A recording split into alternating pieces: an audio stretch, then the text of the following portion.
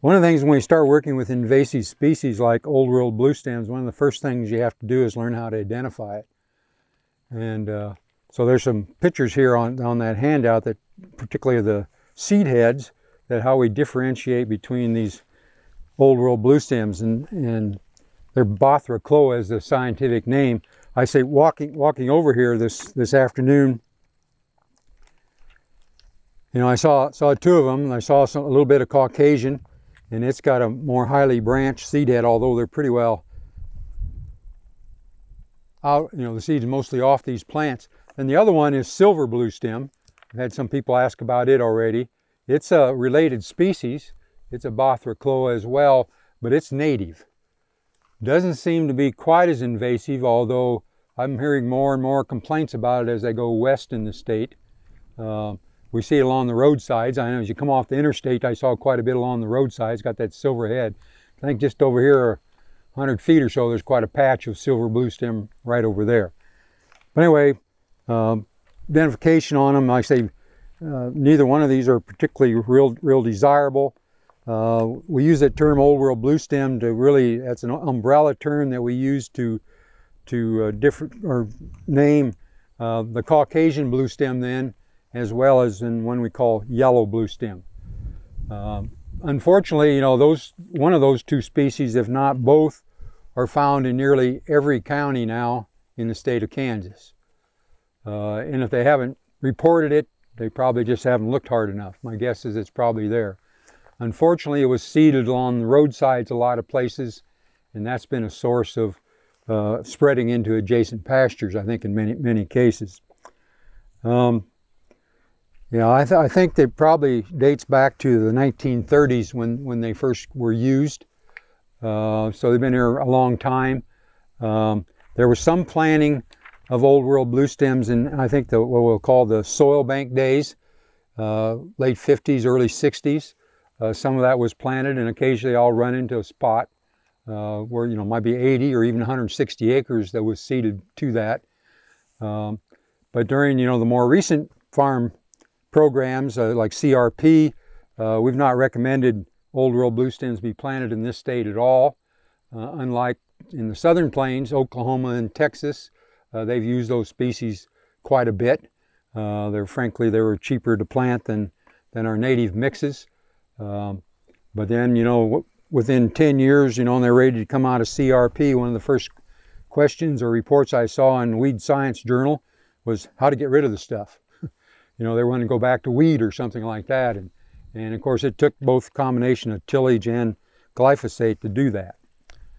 So as Keith mentioned, my first experience working with old world bluestem was just over here on kind of the top of the hill. By that time, Keith had actually done a little bit of work. He screened a bunch of grass-killing herbicides. And out of those initial studies, he found that there are two in particular that seem to have show some promise. And that was glyphosate, or Roundup, we'll use that term, and then imazapyr or arsenal would be a trade name you might be familiar to you. So based on that, I did a little study over here, and I looked at rates of, I think, 2, 3, and 4 pounds of glyphosate, and then at that time we're using 1 and 1 1/4 pounds of arsenal, which, by the way, is off-label. The label that's present today, I think 3/4 pound is the maximum rate that you're to use with using arsenal. So I don't know whether you brought along a handout or not, but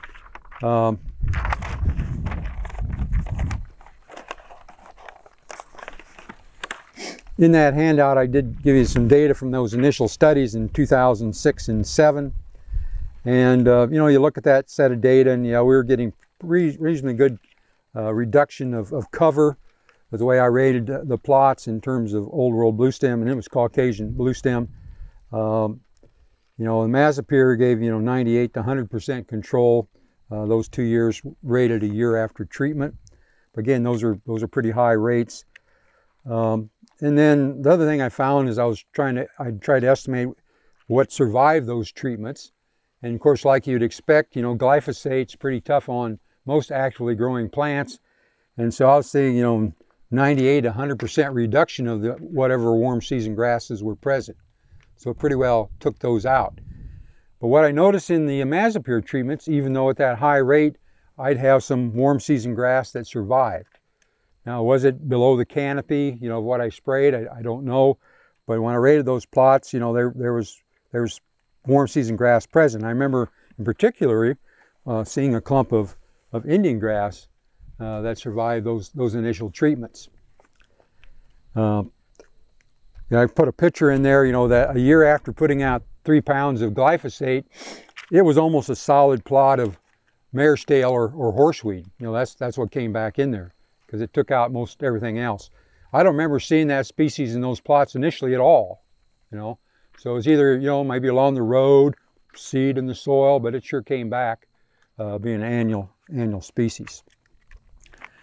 So based on those studies where I was seeing these warm season grasses, some of them surviving, I decided to do a rate study with imazapyr. And I went to do those studies, and most of my work since has been done down in Chase County. I work primarily in the Flint Hills. So I tried rates of a quarter, a half, 3/4, and 1 pound the acre. Again, I've got a couple tables there, a study done in Chase County. The other one was done in Riley County. A little bit different scenario there with terms of how they managed. The Chase County plots basically had been burned on being burned on a regular basis. I tried to purposely pick a mixed stand where, you know, there was significant cover of the old world bluestem, but some native left in there because I wanted to see whether or not I'd hurt the native grasses.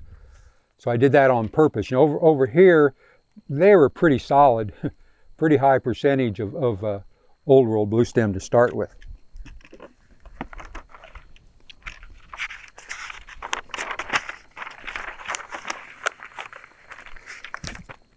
So if you see the data, again, even starting with a 1/4 and a 1/2 pound of imazapyr, you know, old world bluestem started in that Chase County study, started about 30% of the cover, and it was only, you know, a year after treatment, it was about 10% in the 1/4 pound, 8% with a 1/2 pound. Anyway, those rates were as good as the higher rates, you know, 1/4 to 1/2 pound.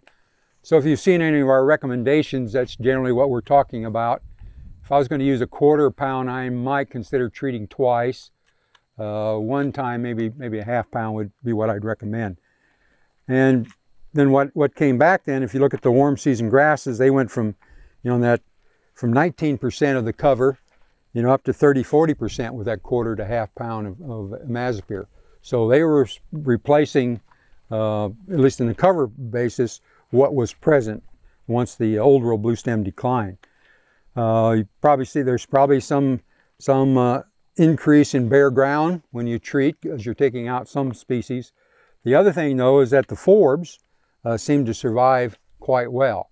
We found that arsenal isn't particularly a great broadleaf weed killer.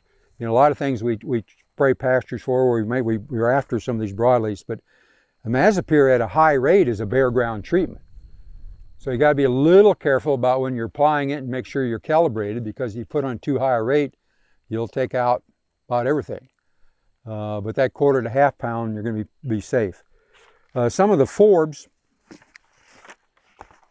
you know, there's, you know, typical, like I looked at some of the data here just this morning on what sort of forbs were coming back. You know, a lot depends on what's around, what's present, what's in the soil bank, you know, in terms of seed. But yeah, things like heath aster, don't see any of those right here, that little white flowered one that's present.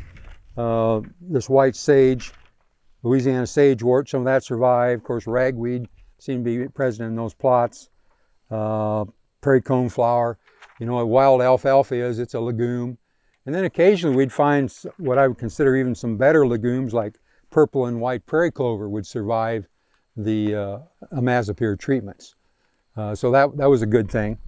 Some of those same species, you know, since that time I've treated with glyphosate, and I guess I'll come back to that, because you know, you see those same species, but like I saw here, mare's tail often is a one that comes back.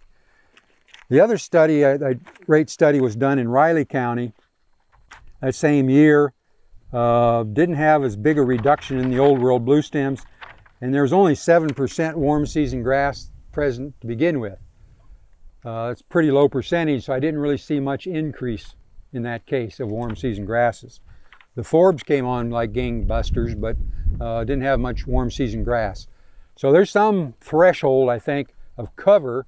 Once, if you're above that, you know, you get this 50% or higher cover of old world bluestem, it's going to be a pretty slow process to bring anything back, and probably something like what they've done here is what's going to be more effective that Keith will talk to you about.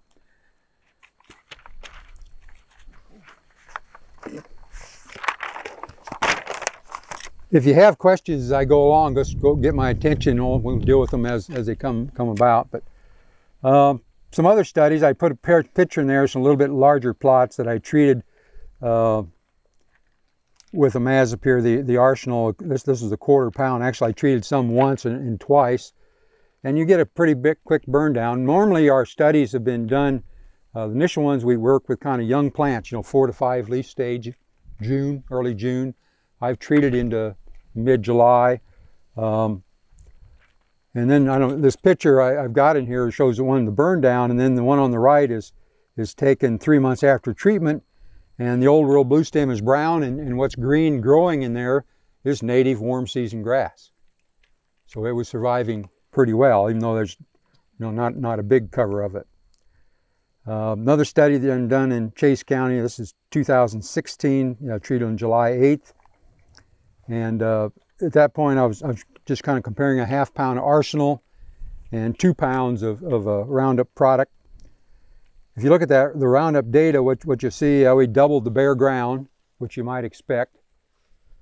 Old world bluestem was we controlled it very well. Went from 20.9 down to 0.2%. That's, you know, 95+% control with glyphosate in that particular year. But what happened to the warm season grasses? About the same. Handful survived, but went from 29, almost 30%, down to less than 1% of the cover. So as you would expect, it's going to hurt those warm season grasses. May not wipe them all out, but it took most of them out. Forbs, you know, they tripled out in the cover on those plots. And you know, that's the one I'll mention then. Some of those same forbs I mentioned before, you know, Louisiana sage, wart, heath aster. Then I'd see ironweed, mare's tail, ground cherries. Some years we'd see wavy leaf thistle. You know, so some of those aren't so bad, and then some aren't very good in terms of what we'd like to see. But that was in those Roundup plots. If we look at the Arsenal data that same year, the control of the old world bluestem was maybe a little over 80%. Wasn't as effective as the 2 pounds of glyphosate, but didn't decrease the warm season grasses. They started at 25% and were up to 31% of the cover. So again, most of those warm season grasses at that particular location, primarily what I have is Indian grass and little bluestem. There's others, but those are the 2 main ones that seem to be present and take the Arsenal treatment.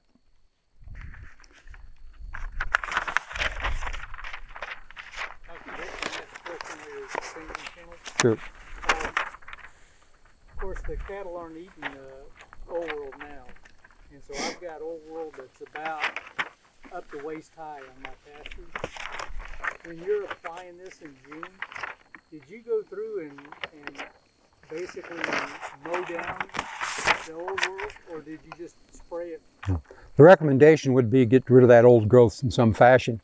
In the Chase County, we were burning them off. Okay. They were burned off, and before I treated. The initial year at Riley County that was done. Then the second year they didn't do that. But yeah, you do want to get rid of the old growth so you get the herbicide on fresh new growth. How much water did you put with that? I was applying 20 gallons per acre, you know, just boom sprayer.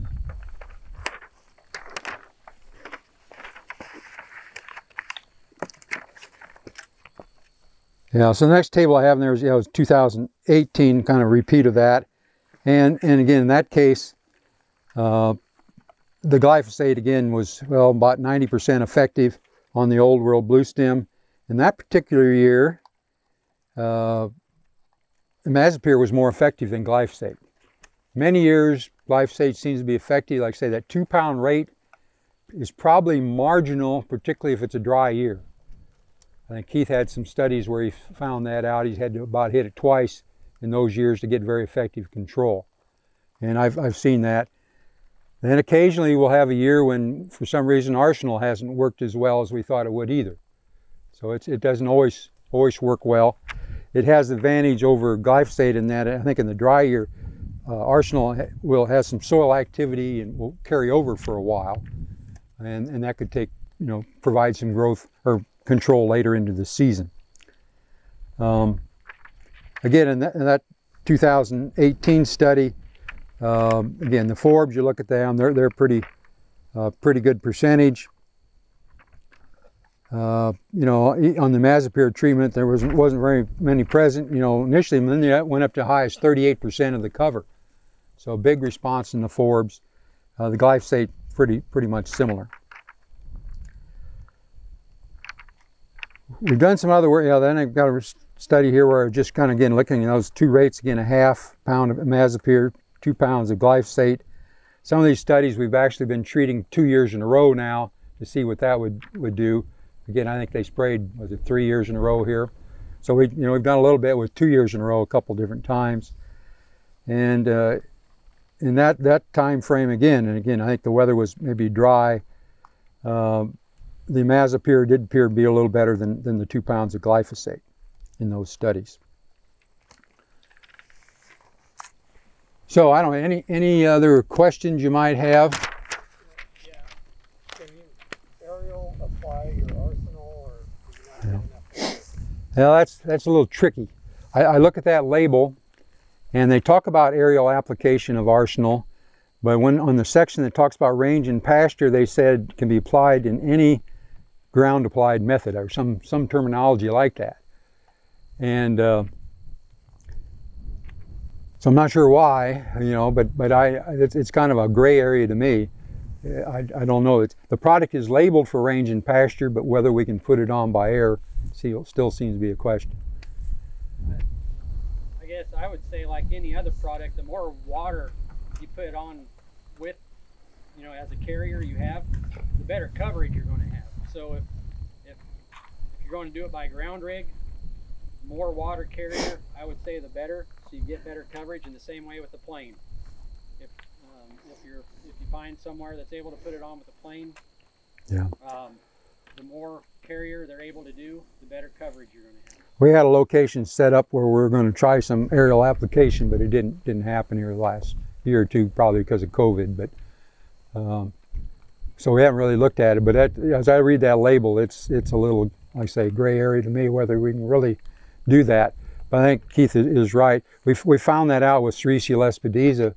The pilots, they'll like to put on the lowest volume they can, carry a bigger payload, right? Well, they do that, put out a couple gallons, they were getting very poor control of Sericea, and I would expect that with the old world Bluestem as well, that 3, 4, 5 gallons would be better. If it was labeled, I'd probably encourage people even to go to the helicopter route, because I know I can get on 5 to 10 gallons that way. But not sure we can recommend that at this point in time. Got a question over there. Ground spraying with the boom rig, and the biggest problem is overlapping. You have a triangular shaped areas. Yeah, you got to, like I say, the rate's really important. Yeah. And if you're putting on a ½ pound and you overlap, now you got a pound on there, you could see more damage.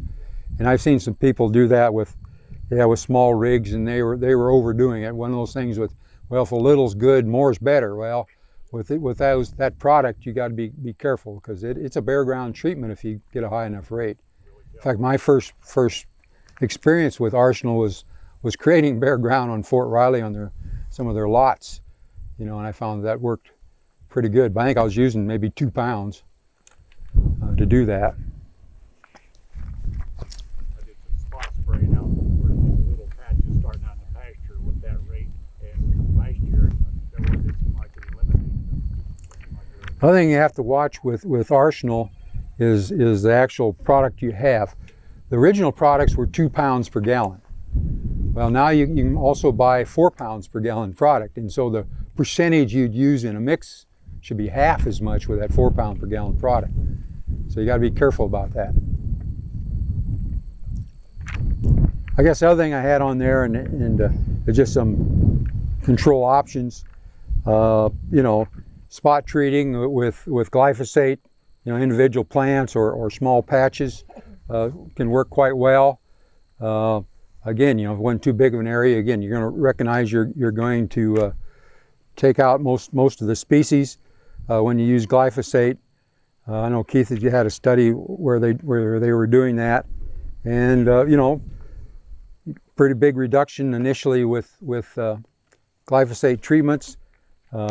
Treated a couple of years in a row and 2 or 3 years in a row, and you about eliminate, seemed like it almost eliminated. I think in your study, Keith, you found that Cytochgrama was a species, this was down in Butler County, I believe. It was a species, the native grass, that seemed to be coming back in those spots. You know, in spot treating, you know, again, you may create some bare ground, but I tell people, it's not original for me, but, you know, Mother Nature is not a nudist. She's going to fill it in with something, right?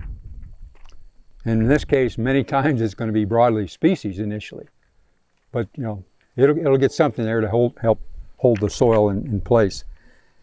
So I talk about a 1 to 1.5% solution there in terms of if I was going to spot spray with a glyphosate product. I didn't mention wiping or wicking on glyphosate. Keith had looked at that, and again, if you have a height differential, you know, between Old World Bluestem and the other plants that you don't want to affect, that approach can work. Probably want to treat both directions so you get enough, like probably a 50% solution of glyphosate on those plants. The problem is, though, again, you'll probably have some seedlings or things that are below what you're wiping. Those could survive, you know, but you know, it can help reduce the stand. I'm sure when I visited with Bruce here initially, we thought about, you know, because 80 to 100 acres or whatever it was of Old World Bluestem here, you know, what are some of the options? You know, do you start over? Again, it probably was, I know this area probably had been cropped at some point in time, and it was planted back in here.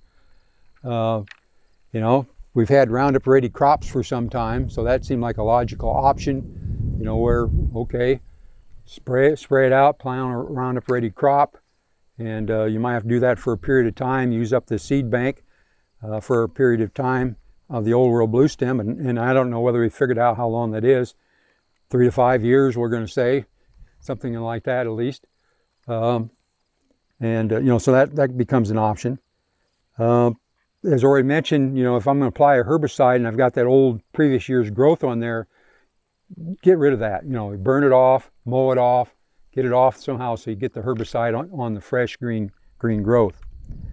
The Mazapir or Arsenal, if you have a mixed stand where you still have some native grasses left in there, that seems to be a good approach. We can reduce back the Old World Bluestem and the native grass, and some of the broadleafs will come back in. And again, I'd say up maybe a half a pound, I think, is plenty of, you know, active ingredient of the Mazapir. Of course, still looking at, you know, this is one of the few studies I'm aware of where they've looked at renovation of a site, and you know, we may need to do some more of that, but I think this is a pretty good example of what can happen. And you know, like I say, you're walking out here, they haven't completely eliminated the Caucasian bluestem, but you know, right here as I look around, you know, I don't see any. I saw a few plants when I was walking over here, but you know, most of it's been considerably reduced. And I think Keith will talk about those changes. Another question? If you're going to replant grass and plan on respraying it with Arsenal, what varieties of grass would be best to plant? Well, again, I think these tall and mid-height grasses that we typically have used in CRP type plantings seem to be pretty tolerant. You know, so big and little bluestem, Indian grass, switchgrass, Cytochgrama. I think those will tolerate pretty well.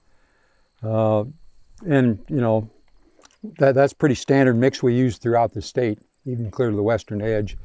You know, some places you might put some short grass in there, blue grama or something, but trouble with blue grama and buffalo grass, they tend to be a little more sensitive to herbicides to begin with. So, you know, you're going to probably at least stun them, if not outright hurt them. So I, like I say, I think what they planted here, as I look around, I think those, I can tell you what they planted, but that kind of looks like the mix that was used to me. As I see lots of Indian and little Bluestem here. So this was killed off completely and then reseeded. Yeah, I'll cover that in just a little bit. Yeah, I guess the one thing I'll mention about reseeding, one of the potential problems of these old world Bluestems, they've been shown to be allelopathic, meaning there's something that's compound that's leached out of the material that affects negatively the growth of other plants, and so that's a potential issue you have to deal with. So again, if you kill it off, can you immediately plant some of these species in there? Keith, I know you've looked at some cover crop sort of things, haven't you, in those stands? And of course, maybe dry weather has as much to do how they respond as allelopathic, but that is a concern. So sometimes it may take a period of time. Well, enough said about that, I think. Other questions? So is the toxin in the root or in the material that's above the ground? So if you burn it off, that'd get rid of it or not?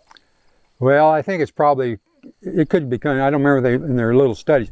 One of the problems with allelopathic studies is you collect plant, you can make an extract from the leaves or the roots, put that in a water solution, you grow your seeds in a petri dish, and you put it on there. It shows at least they have the potential, if they have a negative effect. But is that real scenario what happens out in the field? I think that's real debatable. But they did show some negative effects, I think, with big and little Bluestem from leachates. They've shown reduction of mycorrhizae with native grasses, the mycorrhizae that associate with it, and also of little Bluestem itself from leachate of litter, and also just collecting soil. It's hard telling if there could have been root material in that soil, but it's been from leachate from the litter above, and also from soil collected in between plants both, where they found reduction. Again, that should disappear over time, but again, how long is it at a high enough concentration where it's going to be a problem when you try to reseed something? Yeah, if you're way south and east of here, how about max 2 fences or something like that? Yeah, I don't know whether it's will be affected negatively or not, but I guess I don't know anybody that's tried that yet, but it'd be worth looking at probably. The fescue has the same effect as it puts out a natural product that no other grows. I would suspect that you would have a fescue crop in the spring and a overall Bluestem crop in the summer. Is what I expect you would get from that. Okay. I don't think that they would really compete with each other. I bet you would have 2 crops, one of fescue and one of overall Bluestem each year. That's what I would expect would happen. Okay. Based on what I've seen with how it's grown in areas where there's smooth brome. Go ahead. Suppose you'd have a 100-acre pasture, so in one corner you had 10 acres that was sowed back to grass years ago. You go out there and burn it, spray it, recommended time. Can you put cattle in the whole pasture, or should you fence that off separately? Well, generally reseeded ground is usually the plants that are there. Now, if you just burn that patch and didn't burn the rest of the pasture, that probably would attract them to that area. Well, that's the thing. I just wanted to burn that patch is all. Yeah. Yeah, we thought about that even with small clumps of old world Bluestem in pastures is go out and just burn them off. Don't burn the whole pasture, just burn the patches of old world Bluestem, and that would attract animals to that new growth. So that may be kind of like what you're talking about doing. We spray it and... I don't think you can hurt old world Bluestem grazing it. Well, that isn't quite what I meant. I mean, some of that native will be coming back. And the cattle will be over there nibbling on it too, won't they? Yeah, well, it's you know, kind of like if it's a little extreme case, like say where we talk about patch burning, where we just burn a portion of the pasture. Yeah, the animals are going to concentrate on that area you burn. The way we get around that so we don't cause long-term damage is we burn a different portion the next year. But it, you know, a lot of times if we have just seeded ground and native, a lot of times they're managed better separately. 10 acres, I don't know whether it's worth fooling with though. Thought. Well, they'll concentrate on the area that was burned. Yeah. So you just turn them out there and duck fences off separate. But if it really depends on how much old world bluestem was there to start with and how much natives in that little area, if it would get damaged, or if they may diffuse out into the other 90 acres and utilize quite a bit of it too. There's probably not enough dry matter production there to meet their needs, so I'm sure they would graze elsewhere in the pasture. But they might keep that, tend to keep it grazed down. That's what I mean. So, should we move on? Yeah. So anyway, thanks, Walt, for coming out here. Now, I'm going to talk to you a little bit about the actual project that took place right here where we're standing. And as I mentioned before, I was contacted by Brian several years ago about this project because he was a part of the original, some of the original folks that developed the project and collected the initial data. And so he called me and informed me about this project going on, and I was really interested in it because this 240 acre area is the largest area that I know of that has tried to do any sort of renovation of converting old world bluestem invaded pasture back into improved pasture. And so I was really curious about this project, and so that's how I got involved. And so if you look on the very front of the sheet for my handout, Walt had talked earlier, he had mentioned that he thought that some of this area was old crop ground. Well, that's correct. The northern half of this 240 acre tract was old crop ground. We're on some terraced area right here. And there's a pond just over the hill to the south. And just on the south side of that pond, all the way north to the road up here, was old crop ground. And sometime back in the 1950s or 60s, it was seeded back to grass. And there must have been some old world bluestem contamination in that grass seed, because over the course of time, that old world bluestem had formed plants that were vigorous, formed seed. That seed dropped and just kept expanding over the course of this pasture.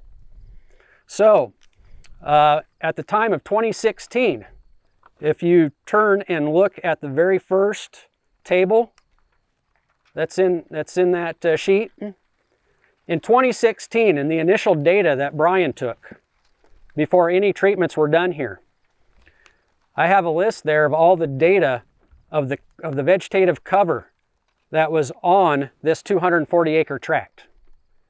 And the northern part of this 240 acre tract had transects 1, 3, 4, 6, 7, and 8 on it. Now, if you average out those tracts, it's just under 75% of the vegetative cover in this northern part, the old crop ground, had old world bluestem cover on it. Where we're standing at right here, from this green post to the green post just south of me, that's transect number 6. It had just under 75% old world bluestem cover from that green post to the south green post. So 3/4 of the vegetation, if you walked a straight line from one post to the other, was old world bluestem in 2016 when that first data was taking place. Okay? The other heavy area was on the West Hill, where Walt had some of his original herbicide plots on that western hill over there. 70 to 80, and I think one of them was even 90-some% old world bluestem cover in 2016, prior to this project starting. Okay, So what took place after 2016? Well, starting in 2016, when Brian took the initial data, in 2017 was the first year of herbicide treatment. That spring, they burned the pastures. They got rid of all the old dead material. And then they sprayed with ½ pound an acre, a ½ pound of arsenal or imazapyr per acre. All right, and they did that in 2017.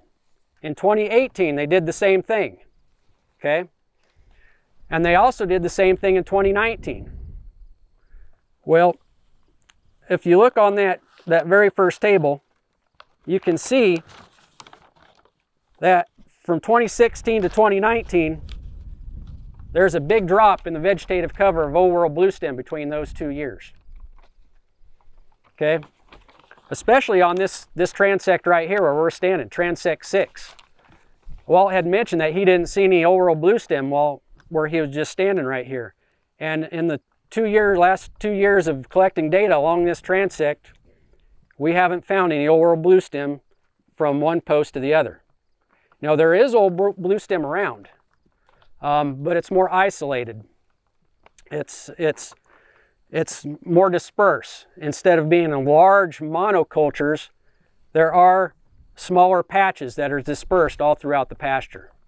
And Dustin had done some mapping this summer with Bruce, and he's got some pretty good mapping of where a lot of those patches are at, where it's more concentrated. But there is still some Old World Bluestem out here. All right, so we went from just over 50% vegetative cover in 2016. When you look at both areas combined, the south part that stayed native and the north part that was in crop ground, just over 50% vegetative cover was Old World Bluestem. And then in 2019 and 2020 and 2021, around 5% or less. So we had a 90% reduction in Old World Bluestem cover from those treatments. That's a pretty significant reduction. So we're talking about almost half of the vegetative cover in this pasture disappeared in those years. And so that leaves the question, you know, what took its place? Well, if you go to the next table, table number 2,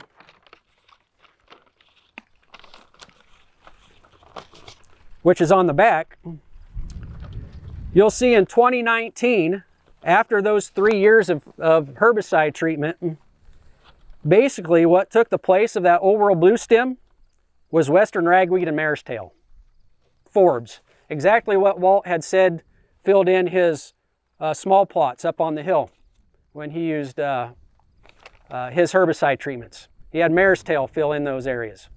Well, that's exactly what filled in this pasture, was mare's tail and western ragweed. And I tell you, it was actually a pretty sorry sight at that time. I know Bill was thinking, what in the world are we doing out here, I'm sure, at that time, because it really looked like a mess, didn't it? It did. And I bet he was really questioning the whole process of doing this at that time. So anyway, 2019, we had a lot of mare's tail and a lot of western ragweed. And we needed something to fill in all that area because there was going to be a lot of soil without much grass root cover on top of it or holding that soil in place. So part of this contract was also a contract to do some reseeding. And so they did do a seeding in 2020, in the spring of 2020. And that seed mix was mostly native tall grasses and a little bit of blue grama and some native forbs. Okay, the native forbs that were included in that were showy partridge pea, there was purple prairie clover, there was Maximilian sunflower, and I believe there was some pitcher sage is what was in that mix for forbs. Now, we did not see many of those forbs come up in that seeding year of 2020. All right, we did not see much of that. Part of the reason could be that we had so much cover of mare's tail rosettes in the spring of that 2020 that we actually put down 8 ounces of dicamba across this pasture to get rid of that mare's tail so it wouldn't compete with the native grass when it came up. We did wait 45 days before seeding the grass, like what's recommended on the label, but we still didn't have much of those forbs show up that very first year. Okay, but even before we seeded though, if you look at that table number 2, in 2019, you know, we had that big reduction in Old World Bluestem, and Western Ragweed and Mare's Tail had a big increase, but also look at Big Bluestem. In 2016, it was less than 1% cover of Big Bluestem, but in 2019, it was almost 5%. Okay, Little Bluestem went from 7% in 2016 to over 16% in 2019. All right, and then Indian grass also went from 2% up to 5%. So our native tall grasses, even before seeding, were increasing, probably because of less competition from that Old World Bluestem. But it wasn't increasing fast enough to fill all that voided area from the Old World Bluestem.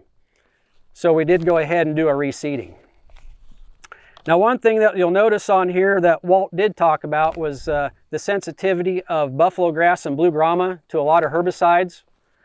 Well, if you look on that table on the line of blue grama plus buffalo grass, in 2016, originally it had about 14% cover. Well, in 2019, after those 3 years, it was down to around 1%. So that arsenal treatment was really hard on buffalo grass and blue grama. All right, but the warm season native grasses that were tall grasses did tolerate it fairly well, and we had an increase. It just wasn't enough to fill that empty space that the Old World Bluestem that had died left. So we needed some soil cover. So we seeded in 2020, and look at those tall grasses then in 2020.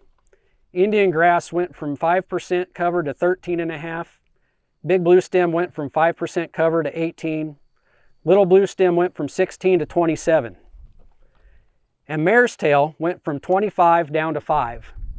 So having that grass there as competition really reduced that Mare's Tail. And then when we did our data collection this summer, 2021, we didn't detect any Mare's Tail in any of our quad rats when we sampled our transects. So the Mare's Tail has essentially disappeared over time in the bulk of this pasture. You know, you still may see some in some of the high traffic areas around the gates, around the water tanks and things like that. But in the bulk of the pasture, the Mare's Tail has mostly disappeared. Okay, and then Walt had talked about the allelopathic effect of the Old World Bluestem. Well, we had really successful establishment of our native grasses after those 3 years of herbicide treatment. So apparently enough time had gone by, enough rainfall and enough growth of other vegetation and microbial activity in the soil had occurred to really dissipate that allelopathic chemical that was in the soil that affects native grass growth. So we had excellent establishment in 2020.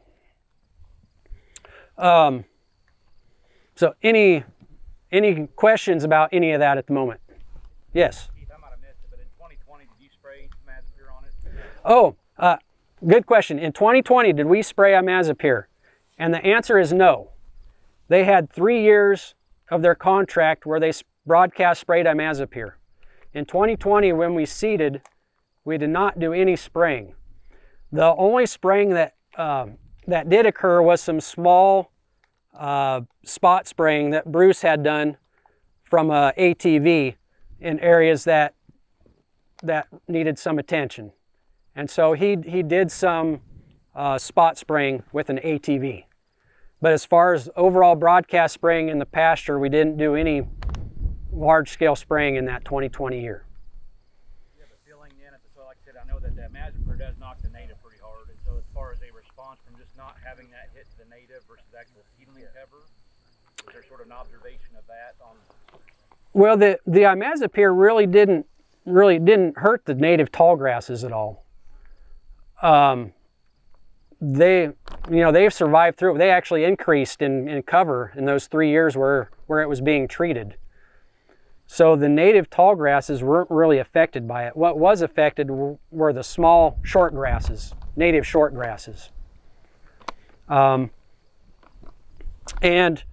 if you look on the sheet there, we did have an increase from 2020 to 2021 of blue grama and buffalo grass.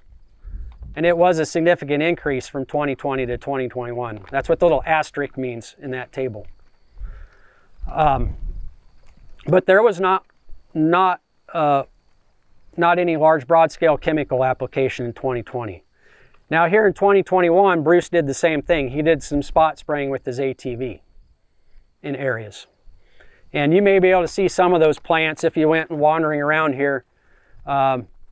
You probably see some of those plants that he treated. But over the course of these 5 years, we've gone from a cover of over 50% overall bluestem and 75% overall bluestem at this location right here at this transect to where there's less than 5% cover. That's a pretty significant decrease. You know, it took a lot of effort and it took a lot of resources as far as monetary resources. But I'd say so far they've been successful in having a significant reduction. And I'm not exactly sure what the cost of the application was, those treatments that were put out, because there's different costs of imazepyr depending on what brand of imazepyr you purchase. But I would say that those treatments are probably anywhere from $30 to $40 an acre to apply it.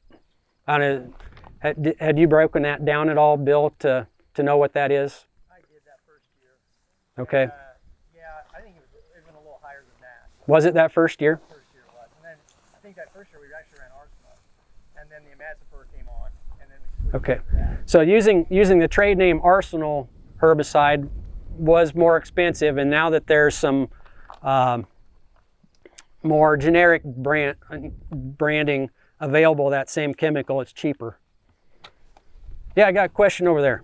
In the 5 years, did you do any grazing at all? That is a good question. In the 5 years, did we do any grazing at all? The label on imazepyr states that if you treat more than 10% of your pasture area, that there is a grazing restriction and grazing is not allowed. So for those 3 years, they did not graze when they treated the whole pasture. Okay? In 2020, when they reseeded the whole pasture, overseeded, they also did not graze because they didn't want to damage all those little seedlings that were starting to come up. So they went 4 years without any grazing on this pasture.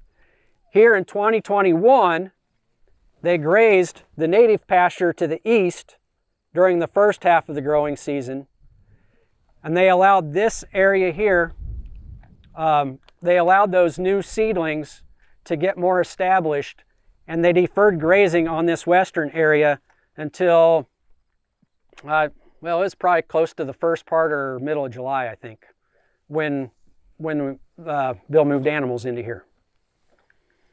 So this last half of the growing season is the only time in the last 5 years where they've had any grazing. Okay, so that of course is going to add on to the cost because you're losing revenue, right? So it's not a cheap fix or management scenario here by any means. Yeah. So this tall stuff's pretty dang good. mean, most of it's all native stuff, but how do you get back that short grass in the long term? Okay, the question was that, you know, there's a lot of the tall grass here, but how do you get the short grass back? I would say in this region of the state, we would prefer to have more of the tall grasses here because they're more productive. They're going to produce more biomass, more dry matter, and more grazing days. So we would prefer to have more of these tall grasses in here. Now, as you get further west, we usually have more of the short grasses in our native pastures, and so you tend to see more of those short grasses as we get further west. But in this area here, I would say having none to a small amount of the short grasses is actually more desirable. So for like back at RS, how we'd like a little bit more short grass in our mixtures, get a little bit more punch in it for the grazing. And the nutritional value of the short grasses. Yeah, the nutritional value of the short grasses is definitely better later in the season than our tall grasses. The tall grasses will decline in quality much faster than our short grasses do out west. So how could you get that back into stuff that had once you get it to this point or to the seeding point, how do you get the short grasses to take hold? So how would we try to establish those once we got rid of the old world bluestem? And we overseeded with more native tall grasses? Well, you could include just more of the short grass in the mix. It was a very small part of the mix in this, Blue Grama was. You could include more of it in the mix and you'd get a bigger percentage of it established. The other way we get it to convert tall grasses to short grasses as you get further west is just graze it harder. Because heavy grazing is going to reduce those tall grasses over time and more short grasses will take over. So that's the other way you can convert it. In most cases, I would usually prefer to have more of the tall grasses in place than the short grasses, but we can convert that through grazing management if you want to increase your buffalo grass and Blue Grama. So any other questions about this whole process that took place? What's he spot spraying with? The question is, what's he spot spraying with? And he is spot spraying with the imazapyr. Trying to calibrate it for a ½ pound an acre rate. Sometimes when you're spot spraying, it's a little more difficult to hit that target, but that's what he's going for. I should mention that earlier it was talked about turn rows and turnaround areas. And there is a location in the southern part of this pasture where there are some deeper ravines where they sprayed up to the deeper ravine and then did some border spraying area. And that double treatment on those areas did suppress and injure the little bluestem in those areas. It has started to come back, but it's definitely thinner than what it was beforehand on those native areas where there wasn't overall bluestem. Just having that double spray did do a little bit of damage on those natives there. Yeah, another question. Yeah, and I don't mean to be a pain in the rear, but that seed, the overall bluestem seed, how long is it going to be viable in the ground? Okay, good question. The question was, how long is that overall bluestem seed going to be viable in the ground? We collected seedling data along these transects each year, and with the burning regimen and with the arsenal or the imazapyr treatment every year that they put down, there were very few seedlings that we found in our recruitment here. There was very little seedling recruitment of overall bluestem. Now, if we weren't burning the area or we weren't treating with imazapyr to limit seed production from mature plants, to keep plants from getting mature, the seed bank that's under this canopy in the soil, we could have seedlings come up for 3 or 4 years. That seed could last in there for 3 or 4 years. In areas that we treated with Roundup for 2 years and followed seedling density for 3 years, we had a decline in seedling density each and every year, up to the 3 years. And we had a very low amount of seedlings emerge that 3rd year. And I imagine going into the 4th year, it would have reduced even further, but there still is potential for some to occur. And there very well could be some seedlings that are going to emerge over time in this pasture, because we still do have 5% vegetative cover of old world bluestem here that's producing seed. So there still is seed being produced here. And hopefully some of the management that they have planned for the future is going to help keep that in check. Because I've been messing with the whole world for quite a few years now. I started out just a small spot and invaded the whole pasture. So I've been mowing and spraying with Arsenal for 2 or 3 years. And Arsenal works, but it's like anything else. You have to be on top of it. You're gonna have to spot spray for quite a few years. Yeah, it's not a short term. It's not a short term deal. It's with herbicide treatment. It's going to take repeated effort, repeated years of treatment, because the old world bluestem does have that seed bank, and so new seedlings will emerge. I sprayed some last summer. Some spots that just started. The first time was caught in the first year, and I sprayed up the Arsenal, and I didn't see anything there this spring. Yeah. You can keep it from spreading is the main thing. Yeah. Yeah, if you can keep it from spreading. Yep. Now we did do some tracking of old world bluestem patches in a couple of our pastures at our research center at Hayes. And we found that over the course of 8 years and 9 years in 2 different pastures, that the compounded growth rate of those patches was about 15%. So the annual compounded growth rate of those patches was a pretty high rate, 15%. You know, that. You know, Keith, making that comment makes me question whether it was in soil bank. Because if it was in soil bank 60 years ago, it would have covered everything out here.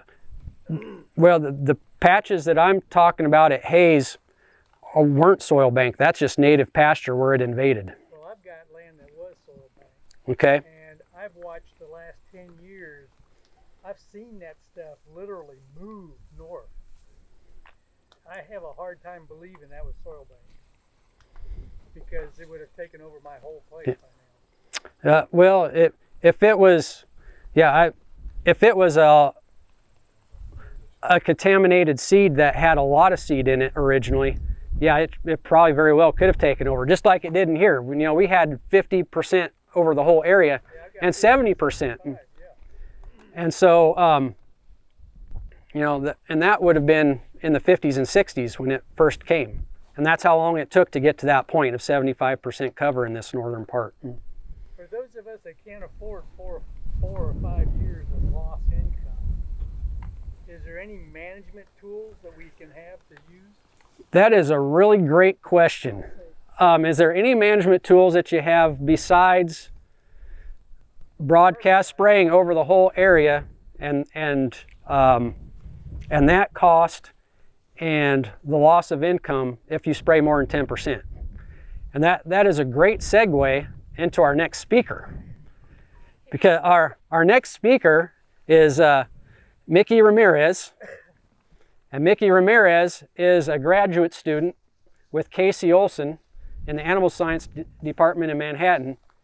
And he has a project in a different region here of Ellsworth County where he is doing summer or growing season burns to try to reduce the old world bluestem. Can I make one more comment before, in case people are going to leave? This old world bluestem is up and down every grader ditch in our county. And you go from here to take on the interstate, and it's all along the interstate. Billions of acres of prime grassland. Who's responsible for that old world bluestem in those areas? So the question, or the comment was that there's old world bluestem in road ditches basically all throughout most of Kansas. And who's responsible for those? Well, I don't know who's responsible for those. I can tell you that on our research center where we have it, we don't have near the funds that we would need to, or the labor to be able to control the old world bluestem that's on our property. And I'm sure it's going to be that way for every roads department probably throughout the state. There's probably not enough labor or funding for doing any sort of herbicide treatment on those areas. Does the owner, the pasture owner adjacent to the road, does he have the right to go in there and control that? You pay taxes to the middle of the road, I believe. Does the pasture owner have the right to go in and do something about that? I do not know. That's a question for someone else other than me. I do not know that answer. If I had pasture with that next to it, from my past experience, that's where mine came from. I'd sure be getting rid of that on the other side of the fence. And you know, it's found in a lot of these road ditches all throughout the state. And I don't think that it was purposely seeded in those road ditches. I think it was kind of like these areas that were crop ground at one time that they seeded back to a native mix. I think they probably had some contaminated seed. I don't think it was ever part of an intentional seeding that they had. I think it was probably contaminated seed, or hay bales moved from different locations used as a mulch. You know, if we bring in hay from Oklahoma or Texas as a mulch for some projects, it's a pretty high likelihood that there could be old world bluestem in that hay that's used as mulch. So part of trying to reduce old world bluestem within the state is just being more careful about preventing it from getting on those properties in the first place. If you're using hay for any sort of mulch for a project, make sure you know what the source of that hay is. Like you yourself then, if it's in your road ditches and you go out and you harvest those ditches as a feed source, you know, anywhere that you take that hay then could potentially spread that old world bluestem. Anywhere we drive an implement, a mower, a windrower, driving a vehicle into a patch of old world bluestem and then driving it into a pasture where it's not found, that's potential for that seed to hitch a ride on those implements and then get started wherever that vehicle drives. So prevention is a big part of trying to reduce the occurrence of old world bluestem within the state. So I unfortunately do not have a handout for you guys, so you'll just have to listen to me talk instead. So as Keith said, I've got a project just south of here, just on the other side of Canopolis Lake, where we're looking at using prescribed fire to control Caucasian as opposed to using herbicides or some other methods. So there was some research a few years ago out of Texas that indicated that burning during the growing season, sometime between June and September, could knock back some of the yellow bluestem without negatively impacting a lot of the native grasses and forbs down there. So that was sort of the basis of our project, to see if we could recreate some of that up here, but instead of the yellow bluestem, we've got the Caucasian up here. So we have 18 plots down there of 1 acre by 1 acre, and we have a no burn, and then we have stuff that was burned in August. It was burned August 14th of 2019, so 2 years ago now. So we collected data before the fire, and then we've been collecting data these last 2 years as well. And the future of that project is going to include monitoring that for another 2 more years. And additionally, some of that was burnt in August of this year. So we'll have no burns. We'll have stuff that was burnt just once in 2019. And additionally, there will be another group then in a few years that was burnt this year and in 2019. So with the prescribed fire, obviously out here, a lot of people are using those dormancies and burns in the springtime, but obviously some of this old world stuff doesn't care about that. No, in Manhattan there at the beef stock unit, we've got some yellow bluestem that's creeping up from the road into one of the pastures, and that's in the spring burn, and it, if anything, is helping it move through there. But out here with our burn project, after our first burn in August of 2019, we saw a 48% reduction in that Caucasian bluestem cover in those burn plots, where it was unchanged in some of those non-burn plots. And out there it was about this high, and that litter was 3 to 4 inches deep. They hadn't burned it for a few years before we'd been out there. And it is grazed, but this portion of the pasture that has this Caucasian is only about 30, 40 acres of this entire pasture. And out there, it appears that the cattle aren't really utilizing that at all. There are spots within those big monocultures of that Caucasian where you'll have a little spot of some native grass, and you'll see that's been mowed down and none of the Caucasian around it has been touched at all. We get out there in the mornings sometimes and they bed down in it. Those calves just disappear when they lay down, so they like to sleep in it, but again, they just don't appear to be eating it when they've got native grass to be eating. In 2020, so last year, or no, 2021 and this year, from 2019 to 2021, there was a 52% reduction of Caucasian. So over time, it had gone down, that 48% reduction in 2020, and then in 2021, it was a 52% reduction from 2019. And when we looked at the total composition of grasses and forbs in that field as well, that reduction of Caucasian resulted in slight reductions to the total grass in those pastures. But again, that was mainly just that Caucasian. Most of that native stuff just appeared to not have cared at all that we burnt it. We did see some slight increases in some of the cool season grasses out there, and we were concerned that some of that might be some of the Kentucky blue or some of the smooth brome that's out there. But when we went back and looked at it, it was mainly Scribner's panicum and some of the sedges. So again, just some native stuff that, you know, we don't mind if it's there at all. We did unfortunately see reductions in total biomass out there. Those burn plots had roughly 800 pounds less of total biomass than the non-burn plots, but most of that just appears to be, again, that reduction in the Caucasian bluestem. A lot of the native stuff out there looks just fine. And we additionally looked at the forbs too, and as Fick had said earlier about, you know, you kind of come in and take out some of that old world and it pops up all with forbs. We did see a flush and forb cover that first year after we burned. Some of the annuals, and there's some introduced stuff too, but that little flush of forbs kind of went away after that first year. So this year, the introduced and annual forbs weren't quite as high. They were about the same that we saw in the non-burn pots. And we looked at the species richness as well, just a number of species between the plots. We saw in the burn plots there was increases to grass species richness, which was mostly increases in some of the native grasses. And in the forbs, there were increases in forb species diversity in the first year after we burned, which again is likely just linked to that little flush of forbs that we saw. But the forb species diversity was not significantly different between both pastures and this year.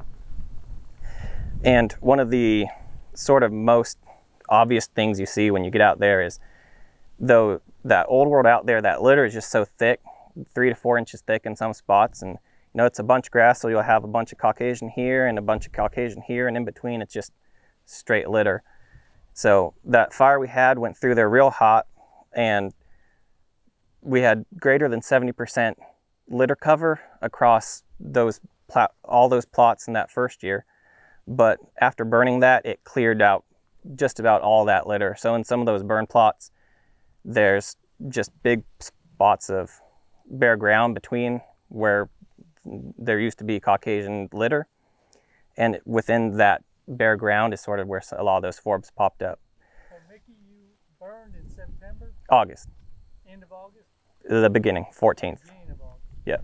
And the field you're talking about had never been burned before? It had been, but they delayed burning on that for a few years beforehand. So we had multiple years then before it had been burned again. Okay. Yeah, so that accumulation of litter was just the result of them not burning out there. But there are cattle out there. And so we did see big increases in bare ground out there. And one of our concerns with that is we saw the pasture next to where we burnt. They had sprayed with glyphosate 3 years prior to the start of our study and had killed just about all the grass out there, all the forbs. So it was just ragweed and sagewort and a bunch of weedy stuff. But they had somehow accidentally tracked in some bull thistle. And unfortunately, this year, we found one bull thistle plant in one of our burn plots. We're thinking just opening up that canopy and opening up some of that bare ground might have allowed some of that bull thistle to move in. But again, we only saw one of those plants, and so we cut it down. But you know, it's just a hope that clearing out some of that old world doesn't allow room for some of those other undesirables to move in.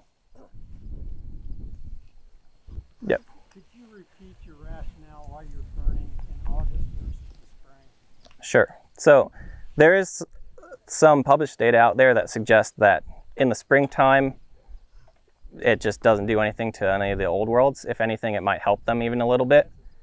And so there were a few studies that suggested that doing it during this growing season might knock it back.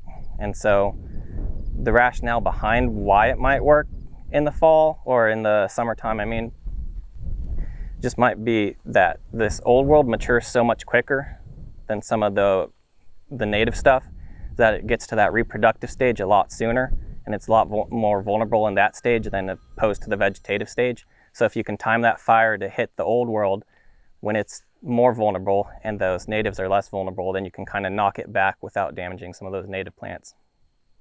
But you have to have the litter in August in order to get that burn going. Yeah, that was, when we burned this year, some of our burn plots, you know, where the old world had stayed through that first burn, those burned real hot.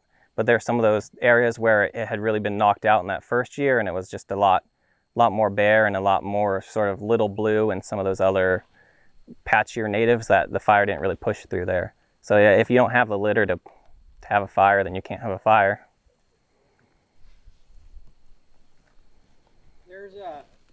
There's been, well, a handful of projects down in the southern states where they've looked at growing season burns for old bluestem reduction. Some have worked well, some haven't worked well at all. The ones that look like they have worked best, or the areas that have been most successful, look like the ones that have had the most fuel and probably the slowest burn to retain heat on that old bluestem longest. There's also some data that suggests that the seeds of the old world are less tolerant to high heat as well compared to some of the natives such as Indian grass. So if you can get a real hot fire on some of those seeds, then you can reduce germination rates, whereas the native stuff won't be reduced as much if you can get that fire to push through there real hot. So if we're looking at doing an August burn in 2022, and we just leave the grass the way it is now, don't mow it, don't do anything, just let it stay, and let it build litter and then burn next year. Yep. We did see, our original plan had been to have a burn that was just in 2019 and then a burn in 2020. So we'd have two different burns. But when last year we went out there and there was not enough fuel. So just at least in this sort of ecosystem, you need at least a full year's worth of litter out there to be able to burn it in this late in the year. Yep. So you reduced your overall bluestem cover by about 50% over Yep. 2 years. Are there areas within that you can identify as problem areas that it's not being reduced? Yeah, there are definitely some of those plots out there. Like I said, before we burnt, they're just solid wall-to-wall old world out there, and coming in, like if you go out there right now, well, we burnt it, so there's not quite as much out there, but there are definitely portions of those pastures where half of it burnt real well and half of it didn't burn as well, and so there's definitely still big clumps of old world out there. Well, what I was thinking about is a multi-pronged approach where you're able to burn during a growing season and then also apply 10%, you know, of your imazapyr over 10% of that area. That's a major issue potentially. Yeah. And just kind of rotating that over the years. Yeah. Again, you need to give it enough time to get enough litter, and so out there, I think that might have been part of it, is that there were spots out there of native grass, and so some of that didn't burn as hot that first year, and so it didn't burn that old world around it as much. And so yeah, definitely using two different approaches might help. I'll say that's one of the reasons why I invited Micke to come and talk with us today, because using one method or one approach to reduce an invasive species doesn't always work. You know, the more tools you have and implement, the usually more effective control you're going to have. You know, we see that with herbicides on crop fields. Using one mode of action, you know, you get resistance over time and you end up getting tolerance to that. Whereas if you use different modes of action, usually able to get better control. Well, this is the same way. Instead of using herbicide, only herbicide, having another tool in the toolbox to help come at the problem from a different direction, you know, could help improve the overall control that you see. You know, his result, you know, 50% reduction instead of 90%, not quite as much, but I'm sure it cost way less and still would have had potential for revenue on that pasture, you know, from doing that approach. So there's, you know, there's pluses and minuses from all methods, but doing a combination of them, you may get the best ending result. Has any native grass come into your burn areas? Yep. As I mentioned earlier, we did measure species richness, which is just measure of the numbers of species between plots. So we saw increases in grass richness in the burn plots. So there definitely is. Little blue seems to be coming back the most out there, but there's Indian grass, there's switchgrass, there's a bunch of the other, there's some of the grommas are coming back out there too, and some of the more burnt out areas. Had another question over there. I was just curious, if you burn in middle of August, was there enough time for overall to actually produce any kind of a seed head and or what it looked like after kind of at the end of that season? Yeah, I haven't been out there after the burn, immediately after, but from what we've been told by the landowner is that some of it did seed out, but of course it was a lot less than if it hadn't been burnt. So and just visually looking at some of the plants too, so it seemed like some of the big clumps got burnt out real good with that fire because they had so much litter there at the base and it kind of just straight killed them. But it seems that some of the smaller plants that weren't hit quite as hard suddenly have a big open area around them, and so it's just by visually looking, it seems that some of the plants that weren't hit by the burn kind of come back a little harder that next year. There's less competition for them from all the other old world that would have been around them. So yeah. So you talked a little bit about the cattle not really grazing on the Caucasian Bluestem. Could you just briefly describe what kind of grazing operation, what kind of cattle operation they have out there? Yeah, they have a cow-calf operation out there. Maybe beyond that, I don't know what their stocking rate is out there. We did, after the burn, string up a hot wire to keep the cattle off that burned area for a little bit. And the rationale behind that was just, you know, obviously they're going to come graze it, and we didn't want them to hit that native stuff that was trying to come back quite as hard as they would have. I mean, obviously, if you let them graze it, they're going to eat that Caucasian too, but we just didn't want to factor that into any of our data, really. Well, it's a good grass for May and June. They'll graze the hell out of it in May and June. But once June goes by, it starts shooting up. They quit. They just walk away from it. Yeah. I've got pictures from out there where, you know, there's a burn plot and then a non-burn plot and a burn plot, and you can see their little trails where they go from the burn plot to the burn plot, and they don't even touch anything in that thick Caucasian stuff. I've got an area in my former CRP that I mowed down in June, and I had the cattle in there just last week, and they were literally grazing the new growth that was on that damn stuff. So, yeah, it just seems that once it gets to that certain maturity point, they just don't want anything to do with it. Seen calves taking bites of it, and then they just kind of decide they don't want to eat that, and they'll walk away and find patches of native stuff. I've got a picture from you to me all the way around the square that I just mowed down in June, and 25 head are camped out right there just last week. And I'm thinking, okay, maybe I can mow it and let them graze it again. Yeah, but I think, as Keith was saying earlier, it seems that you can graze it all you want, and it kind of doesn't really do anything to it. Got to find a management deal, everybody. So you said you were burning in early August? Yeah, our burn was August 14th, and then we did one this year. It was around the same time period. I don't remember the exact date. When would you say that burn window opens? Say it probably opens up in June. I know some of the papers I've been looking at been they burnt in June and seen some of the same results, although that was down in Texas. So looks like June through September, kind of depending on where you're at and how well that's grown through. Precipitation too plays a big role. Seems that in drier years it gets hit a lot harder. So if it's a wet year, even if you're burning in that growing season, you might not see the reduction you might have seen if it had been a dry year too. So sort of timing with the rain too. But of course we can't control that, so.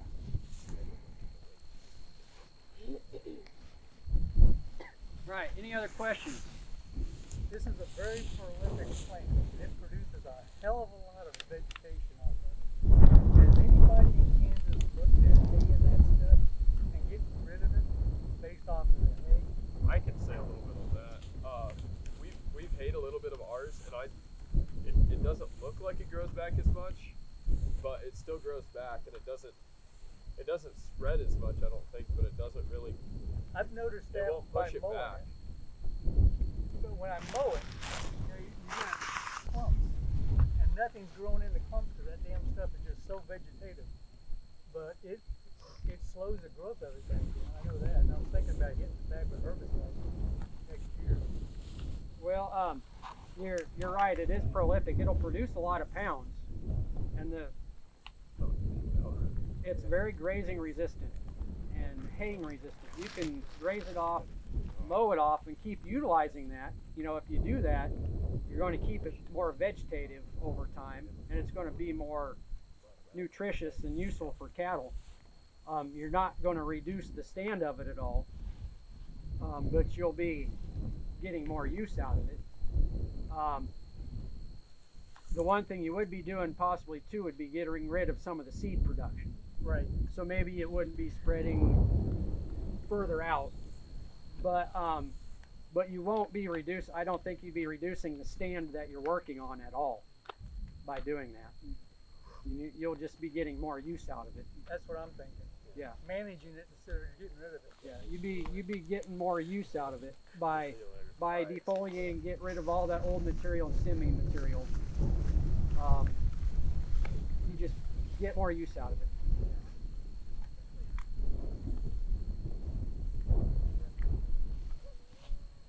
So any other questions? So how big were those test plots in Texas and stuff? I don't recall off the top of my head. Keep in mind, Texas grows this stuff as pasture. So I can't imagine them spending too much time trying to get rid of it. Most of the studies that I've looked at, read through, have been areas that were small plots that were like 40 feet by 40 feet in size, all the way up to acre in size. So it's varied. Nothing that's on the scale of like a large pasture. Well, and that's one of the things that appealed to me about this when we got started, is because all of the imazapyr treatments had been on, pretty small plots. And so being able to apply that on a larger scale, and whether or not that'd be successful, that's something that would be pretty interesting. I'd say for a research study, 1 acre plot is actually pretty fair size. It's larger than what most research plots are. I know that the landowner that we work with is planning after the end of our study to just burn it all again in August, and he likes what he's seeing out there. So. All right, no other questions. All right. Hopefully you got some information from this field day. There's been a lot of effort, a lot of time put into this renovation project, and it's good to get some of this information and data out for folks to be able to see. And I'm glad Micke was able to come and show us another tool in the toolbox that possibly could be used for reducing the overall bluestem out in pasture. And also thanks to Fick for coming out and giving a summary of some of the herbicide work that's been done. But most of all, thanks to Bruce and Margaret for letting us come out and use their property. So thank you very much.